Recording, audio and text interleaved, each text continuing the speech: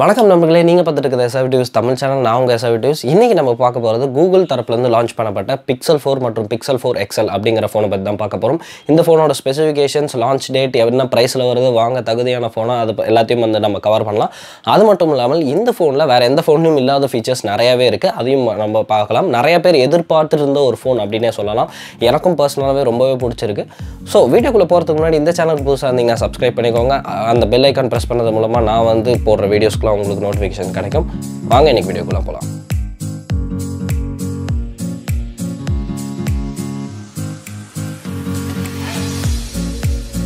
First நம்ம display இருந்து ஆரம்பிச்சோம். டிஸ்பிளே அப்படின்னு பார்க்கும்போது நம்மளுக்கு pixel4ல 5.3 இன்ச் டிஸ்பிளே நம்மளுக்கு கொடுத்துருக்காங்க. இது ஒரு ஃபுல் HD டிஸ்பிளே தான். அது மட்டும் இல்லாமல் இதில் PLED அப்படிங்கிற டெக்னாலஜி இம்ப்ளிமெண்ட் பண்ணியிருக்காங்க. இது ஒரு 90Hz டிஸ்பிளே. ஆமாம், கூகுள் 90Hzக்கு மாறிட்டாங்க. இந்த மேலே வர ஃபோன்ஸ் எல்லாமே 90Hz டிஸ்பிளேவாக தான் இருக்கும்.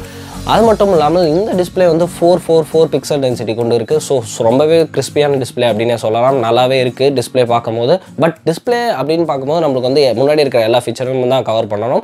மேலே நாட்ச் கொடுக்கல, பாப்அப் கேமராவும் கொடுக்கல. அதுக்கு பதிலாக ஃபுல் பெசிலே அப்படியே கொடுத்துருக்காங்க. சைடு கீழே எதுலையுமே அந்த பெசில்ஸ் கிடையாது. பட் டாப் சைடில் மட்டும் நம்மளுக்கு ஒரு ஃபுல்லாக பெசில்ஸ் கொடுத்துருக்காங்க. அதுக்கு நம்ம கொஞ்சம் நேரத்தில் பார்ப்போம். அது மட்டும் இல்லாமல் இந்த டிஸ்பிளேல பார்த்தீங்கன்னா நம்மளுக்கு கார்னிங் கொரில்லா கிளாஸ் 5 கொடுத்துருக்காங்க. இதில் IP68 வாட்டர் ரெசிஸ்டன்ட் நம்மளுக்கு கொடுத்துருக்காங்க. ஸோ ரொம்பவே சூப்பர். இதுக்கிறதுலே டாப் அப்படின்னே சொல்லலாம். ஏன்னா IP68னா dust and water resistant. So நல்லாவே இருக்கும். இப்போ இந்த ஃபோனில் தான் அது புதுசாக இம்ப்ளிமெண்ட் பண்ணியிருக்காங்க. நிறைய ஃபீச்சர்ஸ் நல்லாவே இருக்குது. அது மட்டும் இல்லாமல் இதில் பிரைட் அப்படின்னு பார்த்தீங்கன்னா, அதாவது பிரைட்னஸ் அது பார்த்தீங்கன்னா நம்மளுக்கு அவ்வளோவெல்லாம் ரொம்ப பிரைட்டாலாம் இல்லை. சாம்சங் ஃபோனை கம்பேர் பண்ணும்போது இதில் பிரைட்னஸ் கொஞ்சம் கம்மியாகவே இருக்குது. ஸோ நம்ம வெளியில் யூஸ் பண்ணும்போது நம்மளுக்கு கொஞ்சம் பார்க்கறது கொஞ்சம் கஷ்டமாகவே இருக்கும். இதே மாதிரி பெரிய வெர்ஷன், அதாவது pixel4 XLல பார்த்தீங்கன்னா நம்மளுக்கு 6.3 இன்ச் டிஸ்பிளே கொடுக்குறாங்க. இதில் 2K ரெசல்யூஷனோட கொடுக்குறாங்க. அதாவது 1440x3040 ரெசல்யூஷன் நம்மளுக்கு கொடுக்குறாங்க. இதுலேயும் பிக்சல் டென்சிட்டிலாம் அதே தான், 444 பிக்சல் டென்சிட்டி. இதுவும் ரொம்பவே சூப்பராக இருக்குது. அது மட்டும் இல்லாமல் இதுலேயும் 90Hz டிஸ்பிளே, அதாவது கீழே இருக்கிற அதாவது சின்ன ஃபோன்லேயே கொடுக்கும்போது பெருசில் கொடுக்க மாட்டாங்களா. இதில் நிறைய ஃபீச்சர்ஸ் ஒரே மாதிரி தான் இருக்கும். பேட்டரி மற்றும் டிஸ்பிளே மட்டும் தான் வேறு மாதிரி. நெக்ஸ்ட் கேமரா பார்ப்போம். கேமரா அப்படின்னு பார்க்கும்போது பிக்சல் இப்போ தான் ஃபஸ்ட் டைம் நம்மளுக்கு டியூவல் கேமரா கொடுக்குறாங்க. அந்த டியூவல் கேமராவும் பார்த்திங்கன்னா ஒரு ஸ்கொயர் ஷேப் பம்பில் நம்மளுக்கு கொடுக்குறாங்க. அதாவது நம்ம iPhone 11ல் பார்த்த மாதிரி இதுலேயும் ஸ்கொயர் ஷேப் பம்ப் வச்சுருக்காங்க. ஆனால் 2 பம்ப் வைக்கல. iPhone 11ல் இருந்த மாதிரி ஒரே ஒரு பம்ப் அதில் உள்ளே நம்மளுக்கு கொடுத்துருக்காங்க. இதில் 16 மெகா பிக்சல் நார்மல் கேமராவும், அதுக்கப்புறம் 12.2 மெகா பிக்சல் டெலிஃபோட்டோ கேமரா கொடுத்துருக்காங்க. வைட் ஆங்கிள் கொடுக்கல. ஏன் டெலிஃபோட்டோ கொடுத்தாங்க அப்படின்னு தெரில. மேபி அவங்க அது யூஸ்ஃபுல்லாக இருக்கும் அப்படின்னு நினச்சிருக்கலாம். பட் ஆஸ் யூஷுவல் கேமரா, பிக்சலோட கேமராவை இது வரைக்கும் யாருனாலையும் அடிச்சிக்க முடியாது. இனிமேலையும் யாருனாலும் அடிச்சிக்க முடியாது. ஒரு பெஸ்ட்டான கேமரா அப்படின்னு சொல்லலாம். ஃப்ரண்ட்டில் நம்மளுக்கு பார்த்தீங்கன்னா 8 மெகா பிக்சல் கேமரா கொடுத்துருக்காங்க. இது ஆஸ் யூஷுவல் எல்லா இதுலேயும் இருக்கிற மாதிரி எல்லா ஃபீச்சர்ஸும் இதில் இருக்குது. ஸோ இப்போ நம்ம ஃப்ரண்ட்டில் இருக்கிற அந்த நாட்சை பற்றி பேசுவோம். நாட்ச் அப்படின்னு பார்க்கும்போது அதில் நாட்ச் இல்லை, அது பெசில். ஆக்சுவலி பெசில் அப்படின்னு பார்க்கும்போது அதில் நம்மளுக்கு ஸ்பீக்கர்கள் இருக்குது ஃபோன் பேச. அது மட்டும் இல்லாமல் ஃப்ரண்ட் ஃபேஸிங் கேமரா இருக்குது. இது மட்டும் தான் நம்மளுக்கு தெரியும். அதில் ஃபேஸ் அன்லாக் தான் இருக்குது, ஃபிங்கர் பிரிண்ட் இல்லை. அது ஏன் அப்படின்னு பார்த்தீங்கன்னா நம்ம மூவ் ஆகிட்டே இருக்கும். ஸோ அவங்க ஃபிங்கர் பிரிண்ட் தேவையில்லை அப்படின்னு நினச்சிருப்பாங்க. பட் ஃபிங்கர் பிரிண்ட் முக்கியம் தான். இதில் ஃபேஸ் அன்லாக்கு டெடிகேட்டடாக ஒரு கேமரா இருக்குது, அதாவது இன்ஃப்ராரெட் கேமரா. ஸோ நம்ம ஃபேஸ் அன்லாக் பண்ணும்போது நம்மளுக்கு ஃபேக் இந்த மாதிரி ஃபுல் பண்ணுறது, ஏதாவது ஒரு இமேஜ் வச்சு ஃபுல் பண்ணுறது அந்த மாதிரி எதுவும் பண்ண முடியாது. ஸோ நைட்லேயும் ஃபேஸ் அன்லாக் யூஸ் ஆகும். ரொம்பவே சூப்பரான ஒரு விஷயம் தான். அதாவது ஐஃபோனில் இருக்கிற மாதிரி இதுலேயும் எடுத்துகிட்டு வந்திருக்காங்க. அது மட்டும் இல்லாமல் நிறையவே புது ஃபீச்சர்ஸ் அந்த நாட்சில், அதாவது அந்த பெசில்ஸை இம்ப்ளிமெண்ட் பண்ணியிருக்காங்க.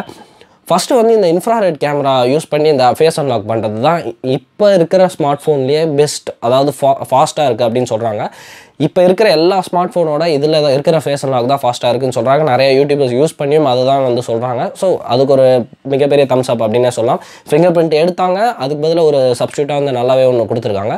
இதில் ஃப்ரண்ட்டில் ரேடார் இருக்குது. அதாவது அந்த ஃபோனோட குறிப்பிட்ட டிஸ்டன்ஸ் அதை சுற்றி ஒரு பபுள் மாதிரி அது உருவாக்கிக்கும்.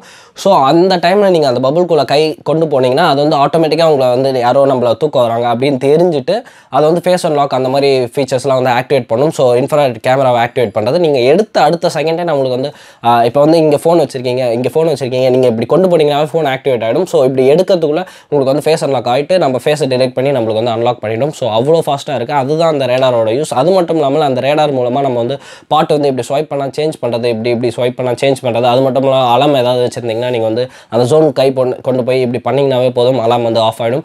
அந்த மாதிரி நிறைய ஒரு யூஸ்ஃபுல்லான ஃபீச்சர்ஸ் அப்படி இருக்குனே அப்படின்னே சொல்லலாம். அதனால தான் அந்த திக்கான ஒரு பெசல் வந்து நம்மளுக்கு கொடுத்துருக்காங்க. பட் நல்லா தான் இருக்குது பார்க்க. எனக்கு எந்த ஒரு குறையும் தெரில. எனக்கு பெசல்ஸ் அவ்வளோவா ஒரு பெரிய இதாக தெரில. ஏன்னா வந்து நிறைய ஃபீச்சர்ஸ் வந்து அதில் பேக் பண்ணியிருக்கனால நாச்சோட இது பெட்டர் அப்படின்னே சொல்லலாம். ஏன்னா நாச் வந்து ஒரு டிஸ்டர்பிங்காக இருக்கும் நம்மளுக்கு. நாச்சோட இந்த ஃபோன் பார்க்கவும் பெட்டராக இருக்குது. இதில் வந்து 3 கலர்ஸோடு வருது. என்னென்ன அப்படின்னு பார்த்தீங்கன்னா கிளியர் ஒயிட், அதாவது கிளியர் ஒயிட் இந்த sense matte black colour, mat white கொடுக்குறாங்க. நமக்கு மேட் பிளாக் கிடையாது. அதுதான் ஒரு மிகப்பெரிய ஒரு வருத்தமான ஒரு விஷயம் அப்படின்னு சொல்லலாம். மேட் பிளாக் நம்மளுக்கு வந்து கொடுக்கலாம், மேட் ஒயிட் கொடுக்குறாங்க. ஓசோ ஆரஞ்சு அப்படின்னு ஒன்று கொடுத்துருக்காங்க. லைக் மேட் ஆரஞ்சு இதுவும். பட் பிளாக்ல வந்து பார்த்திங்கன்னா நமக்கு வந்து ஜெட் பிளாக் தான் கொடுத்துருக்காங்க. ஸோ ரொம்ப ஷைனியாக ஃபிங்கர் பிரிண்ட்லாம் கேப்சர் பண்ணுற மாதிரி ரொம்ப ஷைனியாக இருக்குது.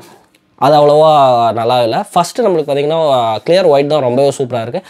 அது மட்டும் இல்லாமல் பின்னாடி அவங்க கொடுத்துருக்கிற டெக்ஸ்சர் பார்த்திங்கன்னா எந்த ஸ்க்ராச்சஸும் ஆகாத மாதிரி கொடுத்துருக்காங்க நம்மளுக்கு. ஸோ டிசைன் வைஸ் அப்படின்னு பார்க்கும்போது நம்மளுக்கு வந்து சைடில் ஆகட்டும், ஆரஞ்சு கூட வந்து நம்மளுக்கு வந்து சைடில் ஆகட்டும் நம்மளுக்கு வந்து அலுமினியம் ரயில் வந்து கொடுத்துருக்காங்க. அதில் வந்து மேட் பிளாக்கில் வந்து கோட்டிங் பண்ணியிருக்காங்க. ஸோ ரொம்பவே சூப்பராக இருக்குது. பவர் பட்டன் வந்து ஒவ்வொரு கலரில் இருக்குது. ஒவ்வொரு ஒயிட்டுக்குனா ஒரு கலர், ஆரஞ்சுக்குனா ஒரு கலர், அந்த மாதிரி ஒவ்வொரு கலரில் இருக்குது. ஸோ அதுவும் ரொம்பவே சூப்பராக இருக்குது. டிசைன் வைஸ் இதுக்கு அப்படின்னு பார்த்தீங்கன்னா ரொம்பவே சூப்பராக இருக்குது. இப்போ இருக்கிற ஸ்மார்ட் ஃபோனில் இது one of the best design அப்படின்னு நான் சொல்லுவேன். ஏன்னா எனக்கு ரொம்பவே பிடிச்சிருக்கு பர்சனலாக. ரொம்ப சிம்பிளாக இருக்குது அப்படின்னு சொல்லலாம்.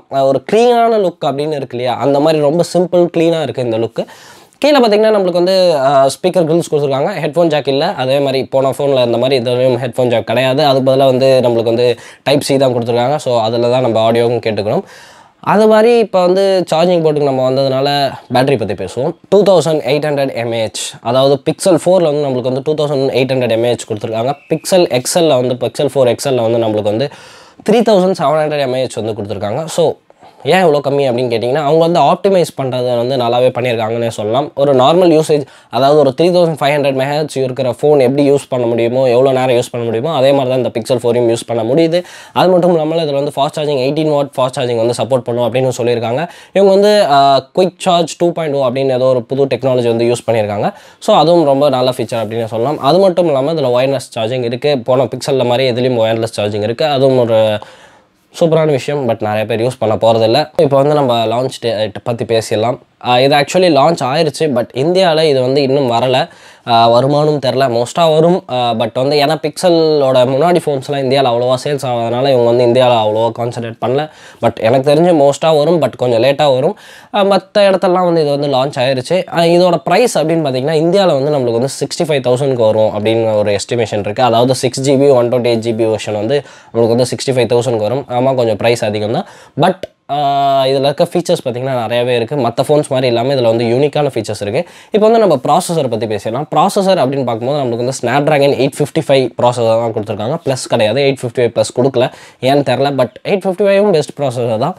855 கொடுத்துருக்காங்க. Adreno 640 GPU வந்து கொடுத்துருக்காங்க. ஸோ ரெண்டுமே ஒன் ஆஃப் த பெஸ்ட் அப்படின்னே சொல்லலாம். இந்த வீடியோ அவ்வளோதான். இந்த வீடியோ உங்களுக்கு பிடிச்சிருந்தா லைக் பண்ணுங்கள், ஷேர் பண்ணுங்கள், சப்ஸ்கிரைப் பண்ணுங்கள் சேனலுக்கு. மேலும் உங்களுக்கு ஏதாவது வீடியோஸ், ஏதாவது டவுட்ஸ் ஏதாவது இருந்தால் நீங்கள் வந்து கமெண்ட் செக்ஷனில் தெரிவிக்கலாம். நான் உங்களுக்கு அதுக்கு ஏற்ற மாதிரி ஒரு வீடியோ போடுவேன். இந்த வீடியோ அவ்வளோதான். நன்றி.